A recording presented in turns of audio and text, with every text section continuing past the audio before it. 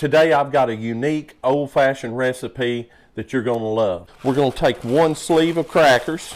We're just going to add them to a big bowl here, about a cup of milk, and go right over the top of it. We're just going to strain them over a strainer until all the excess milk is out. It's a cap full of vanilla.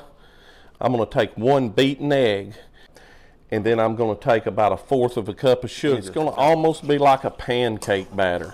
So I've got our skillet good and hot. I've got a non-stick skillet. Then I've added about 1/2 tablespoon of butter here. I've got 1/3 of a cup of our mixture just going right in. Medium heat. You'll see a few bubbles come up, and then we're going to flip them. And take a look at that. You'll never find this one at Waffle House. Short stacks up. Saltine cracker cakes, old-fashioned recipe. Then we're going to add just a little powdered sugar right over the top, kind of like a potato chip. Can't eat just one.